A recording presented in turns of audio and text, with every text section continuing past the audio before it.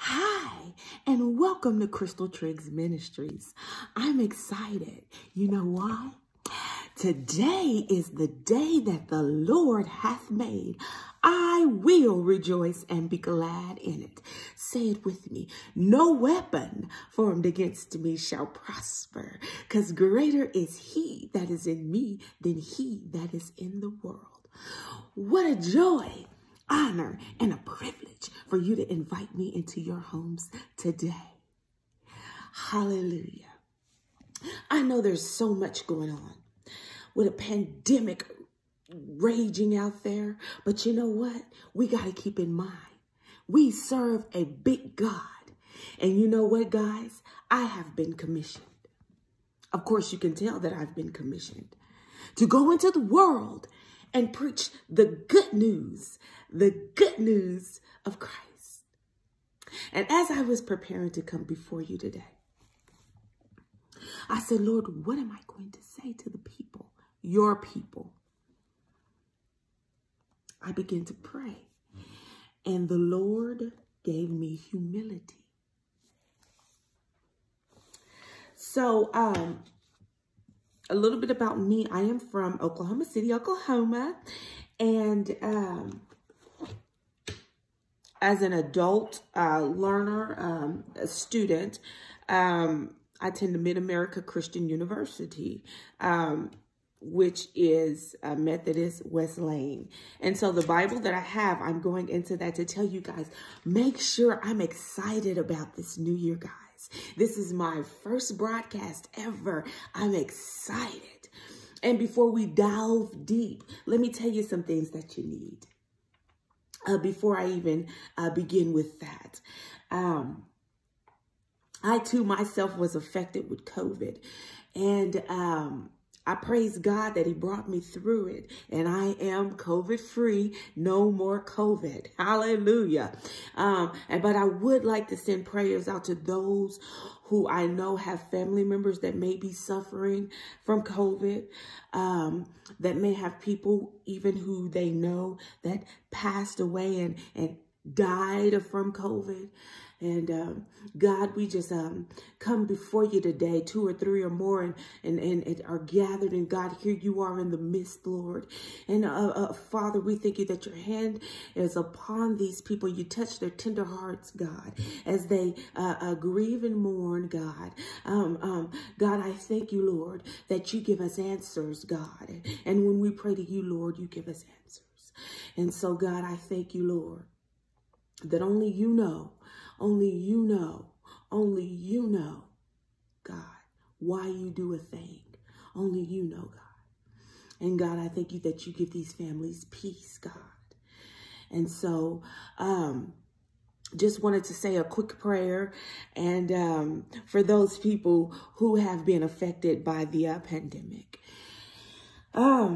So a few materials, if you're going to tune in with me, that you should have always get a notebook. Doesn't matter what kind of notebook. This is my notebook. This is my journal, my notebook. I have several different journals and notebooks that I keep different things, different quotes, different inspirations from different people when God opens up my heart to receive. I was speaking about a Bible. Make sure that you get, a Bible. This is the Bible that I'm studying from here. This year is the Wesley Study Bible. As I was explaining to you earlier, and things of that nature, as I was explaining, that is kind of my background now as an adult, the religion that I practice and I study from. Yes, guys. Yes, we are at a new year. You are here, and God has called you. God has called you to be watching this right now. So get ready to receive. Get ready to receive. I'm also a positive motivator. I know many times we get saved, as individuals, regardless of what it is that brings us to the cross to get to know the Lord. And sometimes we leave it there, For me, I've been in church my entire life. God and religion has always been a part of who I am. And I know for some of us as believers, when we come, we don't know, how to put this thing. We have a lot of questions and we don't know how to put this thing, if you will, into motion. I want to help guide you. I want you to stay positive about the good news of the Lord. Let me see if anything else is on my heart here. But I love this letter. We'll start with in Philippians. If you want to go ahead and get your Bible out and your notebook out, pen, and get ready. We will be looking in Philippians today. Philippians 2:5-11. Hallelujah. I hope you guys have godly goals, and we're going to execute those goals, and we are going to make those things that God has placed in our minds. We're going to bring those things to pass through scripture and the word of God. Hallelujah. And so Paul wrote this letter to the Philippians. And in my Bible, when I was studying what I got here, what I received here in my scripture in the Bible that I'm reading, I thought was very interesting and very helpful. I know in times like this, it's hard sometimes to stay humble. It's hard sometimes to keep our faith. We don't know, where the world is going, what direction, but we always have a guide in Christ. We always have a guide in Christ. So I'm going to go ahead and read the beginning of what I have here in my Bible. And again, it doesn't matter what version that you're following from, but and this is in Philippians, the beginning of the Bible that I'm reading from. Among Paul's letters to Philippians, best illustrates Wesley's often repeated characterization of the Christian life as both happy and holy. Happy and holy.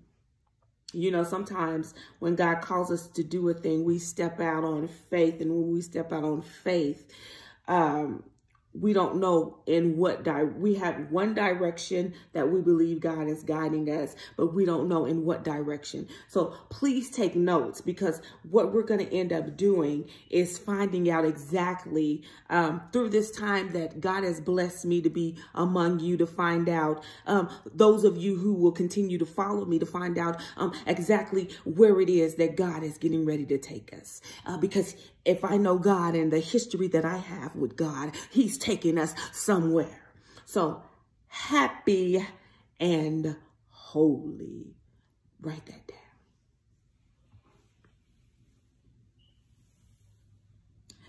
Chained in a Roman prison, Paul nevertheless overflows with joy as he thanks his friends in Philippi. You can see Acts 16 for a cross-reference. For the aid he has conveyed to him on their behalf. The apostle summons them to rejoice together with him, for united to Christ by faith, they are all members of God's people, God's commonwealth. Write that down. They are all, he said, rejoice. They are all are a part of God's people, God's commonwealth. Write that down. God is at work powerfully among them as they labor together with Paul in the ministry of the gospel through prayer, witness, and giving. And they share Paul's firm hope that just as they now participate in Christ's sufferings, so too they will one day share in Christ's glorious resurrection. Paul urges them as the recipients of God's grace. Whew, that's something there. A recipient of God's grace. To live as a community in a manner worthy of the gospel. In a manner worthy of the gospel. Indeed, joy and worthy living go hand in hand. Whoo! Write that down. Joy and worthy living go hand in hand. Boy, I'm excited. I'm excited. I am excited. Joy and worthy living go hand in hand.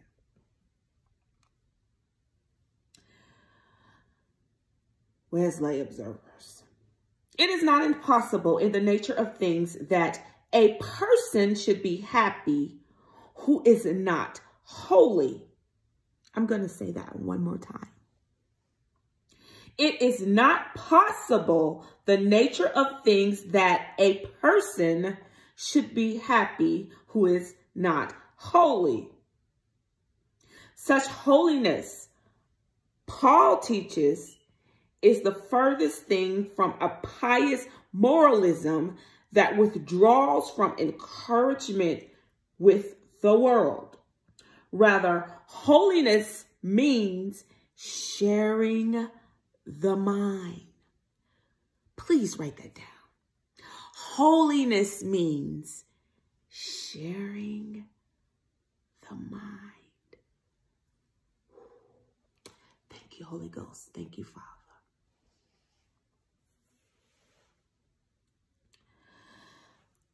That was in Christ. Sharing the mind. Thank you, Holy Ghost. Thank you, Father. That was in Christ.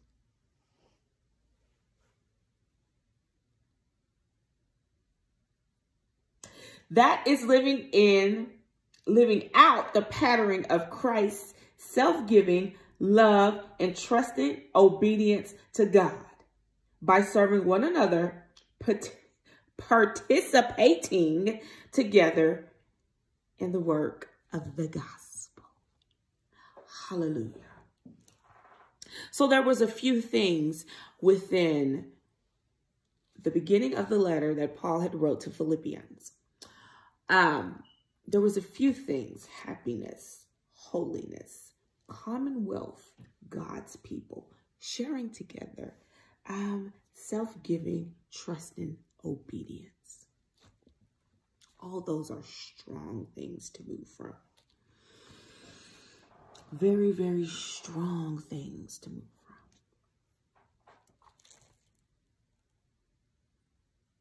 But in my personal journey, as I walk with Christ, I have found that keeping a positive mindset is one of the difficult things. And sometimes we believe there's no antidote because we don't really believe. I'm going to hit somebody right there. See, we don't really have faith enough to believe that we can have a positive mindset. You know, some of us don't have faith enough to believe that we'll get a break in life. Some of us don't have really the faith enough to have our mind be geared toward positive thinking. You know, positive thinking is pretty much Beatitudes in Christ, if you know something about Beatitudes. But I would like to call it a specialty of mine. I'm claiming it right now in the name of Jesus before the world. Having that positive mindset that Christ can move us from one level to the next has been something that we've struggled with for decades. Changing the mindset. Going back to the original mindset, letting this mind be that is in Christ Jesus. We need to change our mind. Post, pre, over, here, now, there, anywhere pandemic. We must change our mind. Now, a lot of the times, it's in a specific area. And, as I was dealing with, as I am still an adult learner, as God has really started dealing with me, as he's been dealing with me my whole life with my calling, what I'm called to, as I tug, as I fought, as I wrestled, as I detoured, this here is not a specific area. Because a lot of the times, we find ourselves and we say, I have a specific area that God needs to do. And that's fine and dandy. That's fine and dandy. But this mindset change is overall. It's overall. And to see the things that God has for us, we must change. Hallelujah. Hallelujah. We must change our minds. Yes, Lord. Yes, Lord. I'd like to stop right there. I might not be your traditional minister bringing the word of God, but I'd like to stop right there. And I'd like to say, God, thank you for a changed mind. Yes. A changed mind. God, begin to change my mind, no matter my age, no matter my stage, God, no matter my issue, Lord. Begin to change. Let's do a changed mind in Christ. God, we begin to thank you. We walk it out by faith. Now that is done. You said that prayer with me. I look at you. That is done. It's a changed mind. Hallelujah today, God. Hallelujah today. We're going to have a changed mind. And so for us to get to that next level of who God called us to, it's hard for us to change our minds. Oh. And so as we begin, we're going to go ahead and kind of walk this thing out. This won't be an ending thing today. I'm before you once a week. I'm before you once a week. And we'll go through this thing together. We'll begin to change our minds together. There is an antidote. There is an antidote for that negative mindset. There's an antidote, and it is in the scripture. It is in the word of God. And if you want to change your mind today, if you want your mind to be changed, if you want the mind of Christ to be in your mind so you can innovate, so you can do the things that God has called you to do, so you can be a problem solver. You want to be a mover and shaker. You want to do the things that God has called you to do. You'll ask God to change your mind.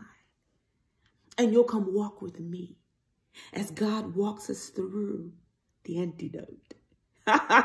Because he has all the answers. And if God said it, if it's here in the scripture, so it be, so be it. So it be, so be it. Hallelujah. Oh, this is awesome. Say it with me today. We're going to get it here. God's going to change my mind. God's going to change my mind. Say it. God is going to change my mind. I'm going to be changed by the word of God through scripture. He's got to change my mind first. Because I believe what I see. I believe what I hear. I know God can do it. I feel he brought me to this channel because he's going to change your mind today. When he changes your mind, he's going to change you to glory, to glory, to glory. By faith, by faith, by faith, by faith. He's got to change your mind. And sometimes changing your mind may mean, sometimes changing your mind may mean healing your mind.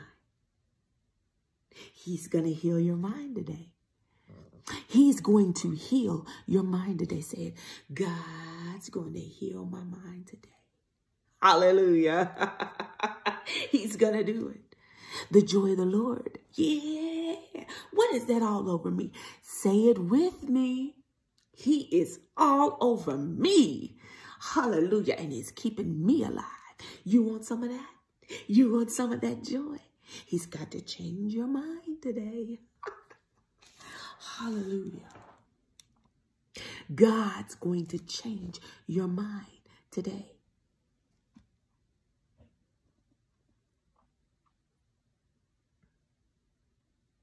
Again, what an honor, what a joy, what a privilege it's been to come before you today.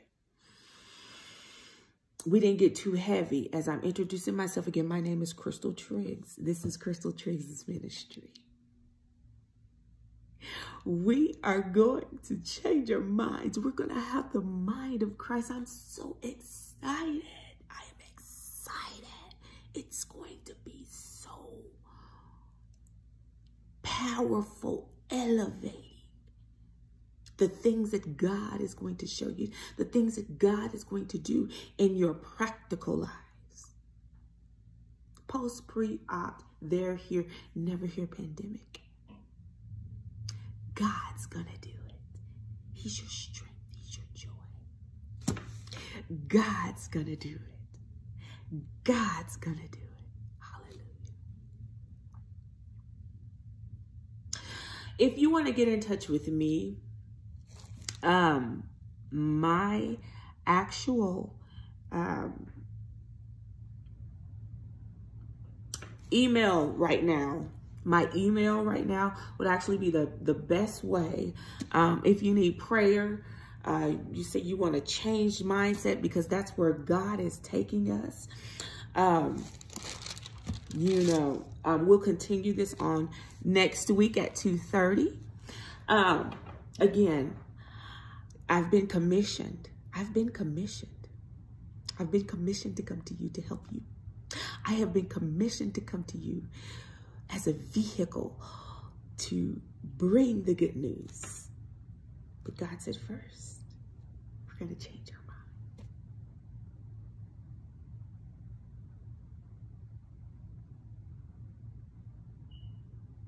We're going to change the way we see things, the way we do things.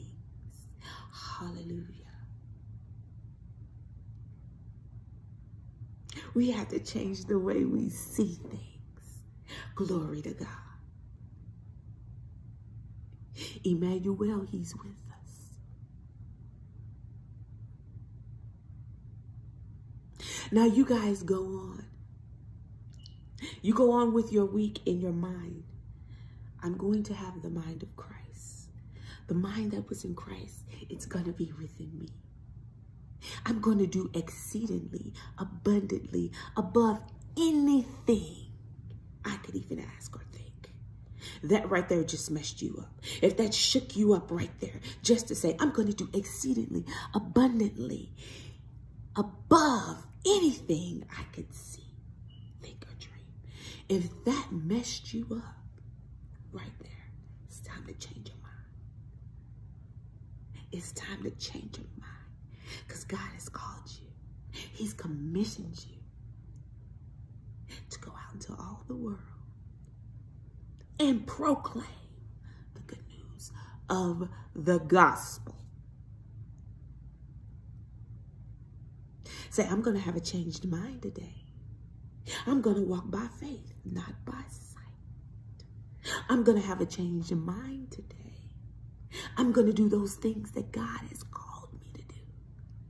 I'm going to have a changed mind today. I'm going to have a changed mind. No matter what it looks like, no matter what I'm going through, God has called me to greater. I'm going to have a changed mind. That thing hit me hard. It hit me hard. But you know what? God is with me. I believe I'm going to have a changed mind.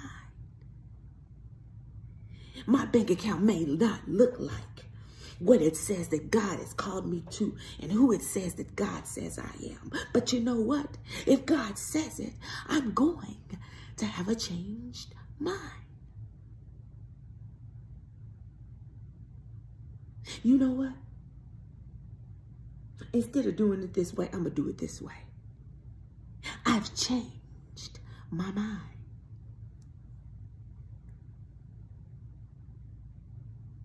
Don't let a pandemic take you out. Don't let anything ever take you out.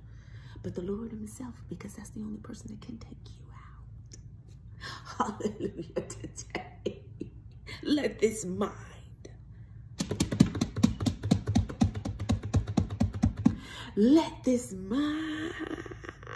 be. Let it be changed. I'm going to think more like Grace. I remember those bands they used to wear around their arms. What would Jesus do? We're going to walk this thing out. It doesn't matter. Yes, the joy of the Lord is my strength. Yes, the joy of the Lord, he's my strength. We're going to get there. We're going to get there. Come on. The joy of the Lord is my strength. I'll change to become more like him. Yeah, the joy of the Lord is my strength. I'll change to be more like him. Joy of the Lord is my strength. I will change to be more like him. I will change to be more like him. I will change. I will change. I will change to be more like him. Yeah, the joy of the Lord is my strength. I will change to be more like him. All right, guys, 2:30. The joy of the Lord is my strength. I will change to be more like him. Change my mind. I change my mind. I change my mind. I change my mind to be more like him. Change my mind. Change my mind. Change my mind to be more like him. Oh, the joy of the Lord is my strength. Thank you for tuning in. Till next time, joy of the Lord is your strength.